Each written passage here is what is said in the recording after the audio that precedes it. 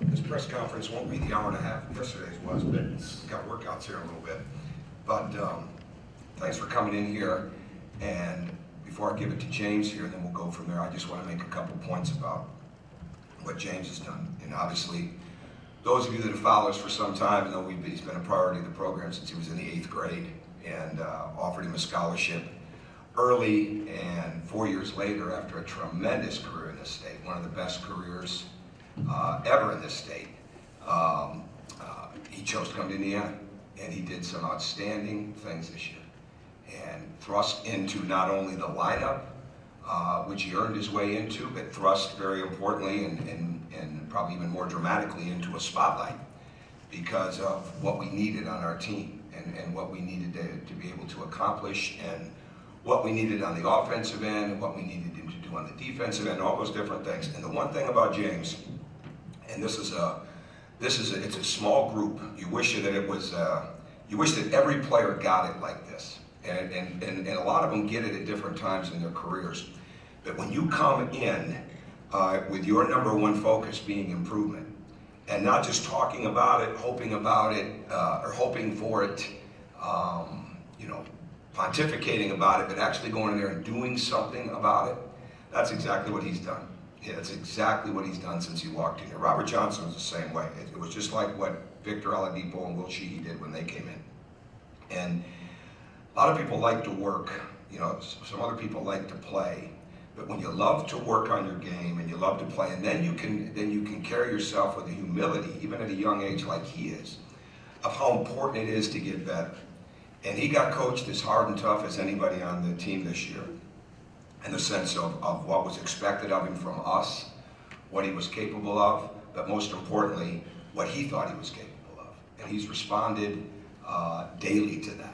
And it doesn't matter that the season's ended. We will go into our 12th individual here in a little bit today, but he's probably doubled that, the plus some, with the amount of times he's been in here in the gym. I come in here Saturday afternoon, there he is.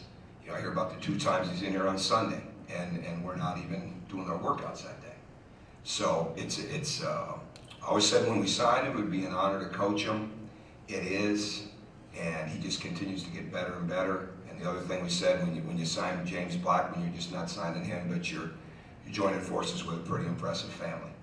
And there's been some impressive families in this state, and we've had a chance to be a part of it with the Zellers. Well, the Blackmons are the same way. And I'm going to turn it over to him. Well, first off, just thank everybody for coming here today.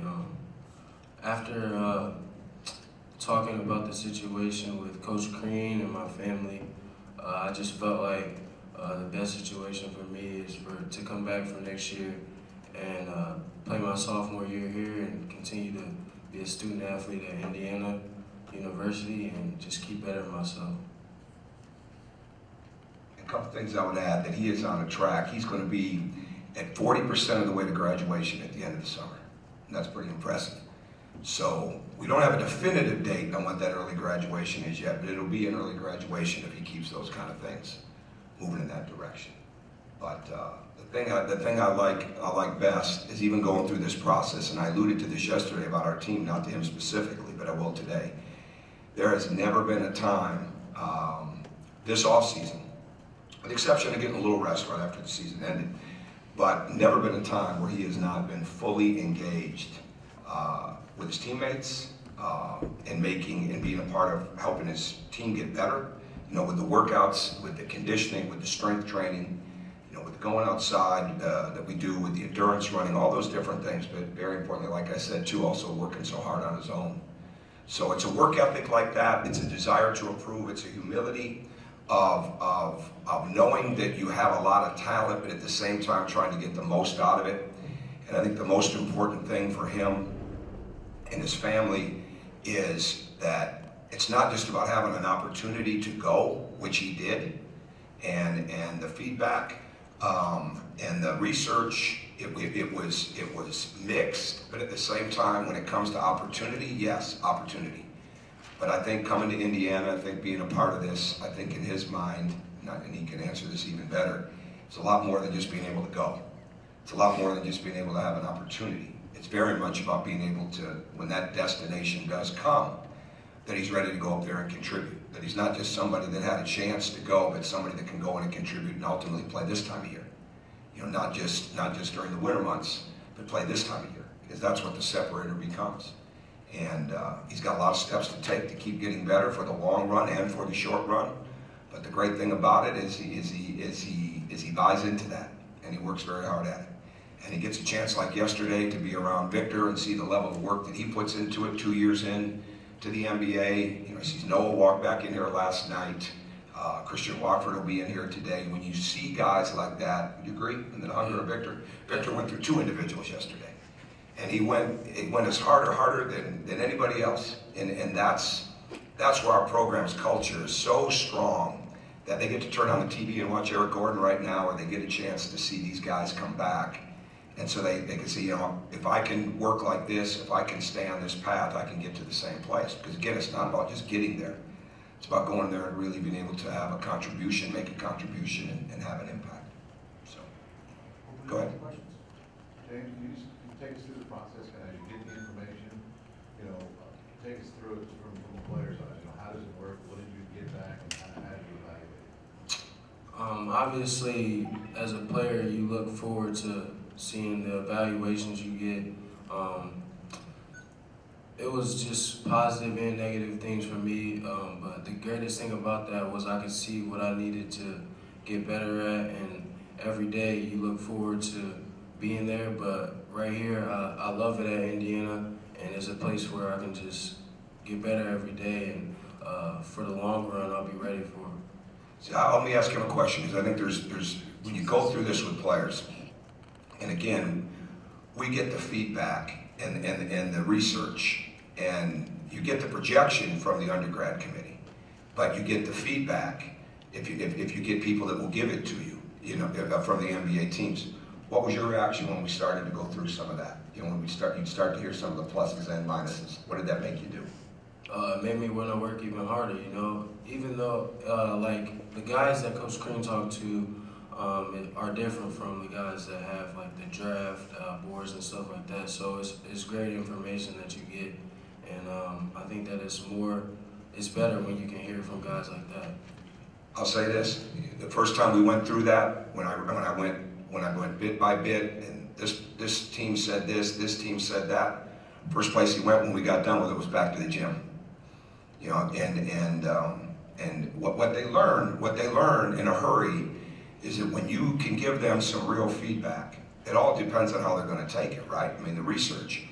And the NBA is not giving feedback in the sense of making anybody feel good about themselves. They're giving real, live, this is what we see info, if you have the right relationships, and that's what we try to build up over a period of time, and then we never share their names or even give them their names, but let them see what it is. So some people can take that and not buy into it, some people can buy into it, and then the rest of them that are in a very small group walk out there and they absolutely want to start doing something about it right away. And that's what I'm proud of him on. If he keeps that attitude, he's going to play for a lot of years after Indiana. A lot of years. You talked about the things you need to improve on. Kind of what you see as maybe the main focus of, I know you want to get better at everything, but what are maybe 2 or 3 things you really want to focus on? Some things I want to focus on are like leadership qualities for next year.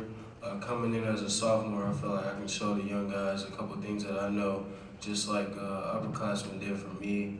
I really want to get a lot stronger over the summer and just make a huge difference in that, even though I already did this year, and also just showing a lot of point guard traits that I have and keep getting better at that. Guy's 19 and he's talking about the young guys. You're going to be 20 Saturday, aren't you? Yeah. Beyond the feedback you get from the NBA guys, how much does Tom's decision come back and Tom's punishment sort of play in the process? That definitely played a huge part in it. Coming back this year, I'm going to be playing with a great team, and we have a huge chance to do something great this year. I definitely looked at that, and the teammates I have here, they push me every day, so I wanted to be a part of that. You talk to Yogi too, is that part of it? Yeah, me and Yogi talk a lot, and we talked about both of our decisions, but at the end of the day, he's going to make the best decision for him. I guess just to sort of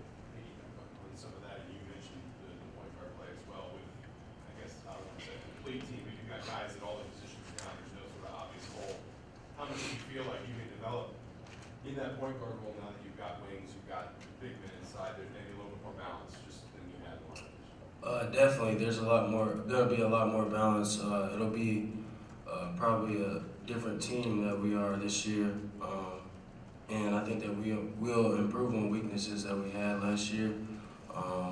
Guys will get better this year, and you're right. I will be able to show a little more point guard skills. Keys for him, I think, right now, and we've talked about this, is he's got to become even more of an initiator. An initiator doesn't mean facilitator. Okay, initiator means initiating what's there offensively, whether it's the shot, whether it's the drive, whether it's the next pass, whether it's cross-court pass, refusal to pick and roll, whatever it is, and continuing to understand how to play off what the defense is giving him. And be a guy that can not only get up the court in transition without the ball, but at the same time even better with the ball in transition. And I think some of the other things that are huge for him right now, and he's taken steps in this, is these guys are smart. They continue to watch what that next level is like. And the smart ones really figure out that they've got to keep making those jumps athletically. And as good an athlete as he is, as explosive as he can be, highlight tape, dunks, things of that nature, it's that explosiveness and the speed and quickness combined going both ways that are at another level. And I think that's one of the biggest things. And again, not every player gets that. We work the same way, but not every player understands that I've got to make jumps in everything. And even as good as athlete as Victor was, he went up 7 inches on his vertical jump, the time that he was here. Troy went up 5 in a year. I mean, it's a continual process, and all that does, the athleticism builds the resume for the next level, but at the same time, it builds a confidence in their game. And I think that's one of the areas where James is at right now, and never looks at any part of his game like, well, that's just good enough. And I was really proud of him when we went through a where were you when we got here, where were you at the end of the year, little sequence we did. And we didn't agree on everything, but numerically, where he saw himself improving.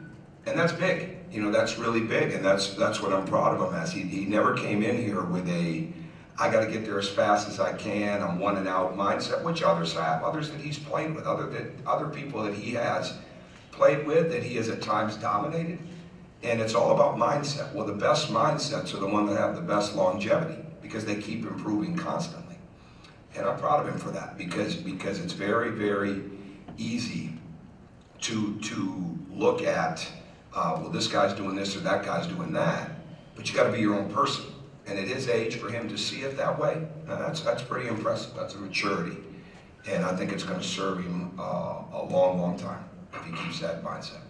James, I'm curious, what was the positive feedback? What did they tell you beyond just what you did, what they liked? Just things they know I can score the ball. They see me as a combo guard. Just there were a lot of positives, but my favorite word was sniper. Sniper. One thought he was a sniper. I like that. Put that on a T-shirt. Yeah. What else? There were others. Just they see my athleticism. They just want to see it all the time. I really don't remember a lot of them right now off the top. I remember the negatives more than the positive. There you go. What was the biggest negative that they said, okay, for you to get to this level, you need to really do this? What was the biggest negative? Really, they just want to see me defend the point guard and the shooting guard position, really, at a high level. Just stay in front of your guy. Yeah. Off the ball and on the ball. Yeah, I think it's more than that. I think it's the, and our whole team is in this sequence, and for our team to make a big jump, he's going to have to make a big jump. Troy's going to have to make a big jump. I mean, the young guys are going to have to be able to participate. As Connor's going to have to be able to play without fouling. Those type of things. But him being able to really even create more things defensively that turn into offense.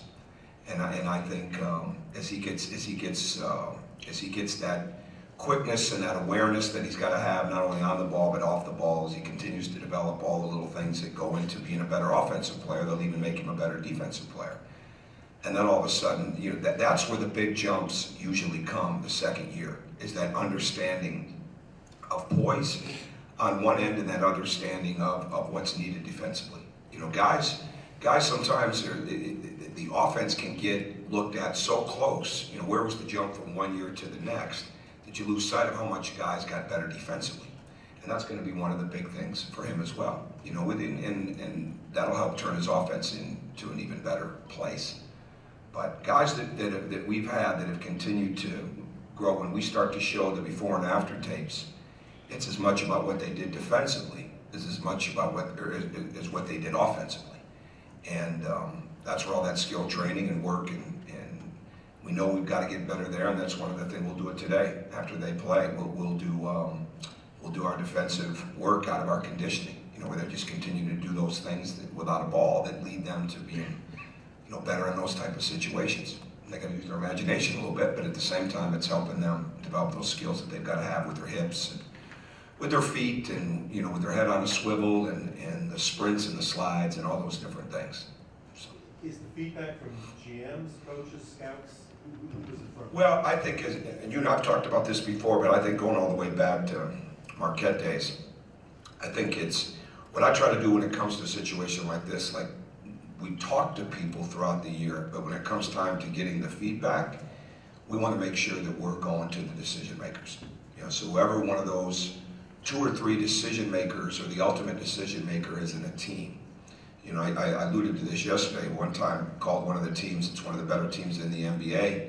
They put the GM, the director of player personnel, and the director of scouting, you know, all in the same room, because they know we're going to keep it private, right? And that to me that's strong. So that when we sit down with them, and it's as helpful to me and to us as it is to them, because it helps us even put more in place. It either crystallizes what we already see, or it helps us broaden the scope a little bit. And you really want both, you know, because if you got a growth mindset, you want to grow as a coach too, and you want to be able to keep helping them get to that point.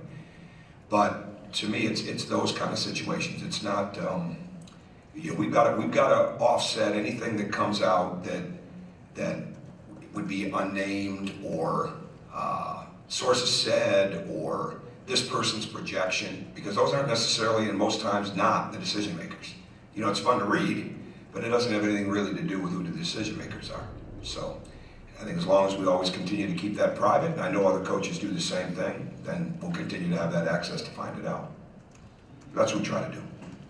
You had a number of guys, you know, that you coached who have really made big jumps, got in the league, you know, Victor, you and others. So what do you see his big jump being, and what do you see him looking like this coming season? Well, I think we covered it. I think it's just becoming better on both ends of the court, being more of an initiator, you know, being able to we're working on all those things. It's really tightening up everything, taking everything up another notch athletically, all right, taking everything up another notch technique-wise, whether it be how quick he gets up on his shot, whether it be how low he pounds his dribble, whether it be how well he drops his left and right shoulder so that he can push it out with his right or left hand. An even quicker release. Certainly a big thing right now, if I had to pinpoint an area that we're really trying to get him to understand, is range. You know, a consistent range, and not just a consistent range, but how to get to a place on the court. Because spacing, no matter what, you know, I said this yesterday, you'd always rather have guys that can create spacing than, if you had to make a choice, can they create the spacing or do they understand spacing? They can create the spacing, they're going to be pretty good. Then you help them understand spacing. So he's taken a lot of steps in that. I think the other thing is going to be being even better, not only with the ball and making decisions, all right, and being able to play off the dribble and initiate, but even being better without the ball and finding all the different ways. And we're going to be able to play a lot of different ways next year, a lot of different lineups, you know, a lot of different attack points, which we weren't as able to do this past year. We just weren't, and not to have our best chance to win. And we've got to be able to sometimes in this league, you've got to be able to match up with them more than they've got to be able to match up with you. And you've got to be able to recognize that in the course of the game, but at the same time not get away from your strengths. So there's numerous things, and the good thing is he's willing to work on every one of them, just like these other guys are. It's almost 1:30. Good. Anybody else? Well, do you guys just sit back down, wait on Saturday to see what the... Yeah, I said this yesterday. Nobody's really like that. There's Yogi's working extremely hard. I said this, yes, he's had 2 feet in the whole time. I mean, there's been no not one day where I wondered if he was working the right way or where his mind was at. There's none of that. And his leadership is growing. So whatever happens on that, he's going to make a smart decision, right? And I think, again, all you want to do is you want to make sure you're giving him every bit of factual information that you can give. You give him real insights. You try to take the opinions out of it, including your own. But I mean, when you're his coach, you better have some proper insights, right? So you try to give him this good insight into that you can, give him all the proper information and just keep coaching him. You know, just Victor walked in yesterday. It's no difference. Tuesday I'm out recruiting. I said, when do you want to start working out? I said, he says, as soon as you get back. And here we go. You know, I mean, it never really changes. Noah walks in last night. It never really changes if you're really trying to build the right family atmosphere. And then you know it's really a good family atmosphere when they want to come back when they don't have to. And that's what I love about these guys. And so I think if you're building every day towards getting to that day, and you're making them better every day that they're with you, and they have something to take with them when it comes to work ethic and when it comes to working on their own, the biggest thing these guys come back with is they're prepared to work on their own. Because they have practices, they have walkthroughs, they have pre-games, but they got a lot of free time. A lot of free time. And are they prepared to go into a gym and work on their own and work on the proper things? And to me, that's a big thing. So you just want to keep putting that investment into them constantly so they know what it takes for them to be successful, all the meanwhile trying to make your team better. So there's not a lot of, I mean, it's just, it'll be what it'll be. Tom, can I ask, real quick, when guys like Victor or Noah come back, so I understand, are you working out them individually or are they incorporating with your teamwork? Well, because they play, and they'll probably play pickup today, I think, but oh yeah, because they played, yeah, they jump right in. Absolutely. We couldn't bring strangers in. I mean, we couldn't bring people that played other places and work them out, in the sense that they didn't play. Like, we couldn't bring a college player from another program right now to bring him back in and work out with them. But yeah, those guys can come back all the time. Absolutely. So it's here for them when they want it. They don't lose their access to cook just because they leave. No, They still get the 24. No, I know what you're saying. Yeah. A separate program for them. Oh, sometimes, absolutely. Oh yeah, absolutely. Yeah, there's no question. We went over that today with Victor. You know, what are we going to tailor make while he's here? So, no question. A lot of times it's the same things they need. So So do you go head to head with Victor? oh, he's not ready for that. Come on, Rick. Don't make him answer that. Nah, I try to play against him as much as I can, work out with him as much as I can. What does it do? Really, if you really want to be great, I just try to play against the best. So just learn things from him. Like yesterday in his workouts, watching what he does, as well as what Coach Green is talking about too. So just learning from a guy who's already there is great. What happens when you shoot against your dad? Who wins that? Me right now. Right now, when did that start? Huh? When did that start? When did I start? When did you start winning? Be honest, because he's gonna see this somewhere. Freshman year. Wow. Sophomore year. Senior better get working on his jumper, huh? Yeah. Who wins one-on-one? I started beating him sophomore year. Who wins when he becomes a post game? When he just go right down to that post? He got me. He gets it. On that. All right. Anything else? Okay. Thank you. Thank you, guys.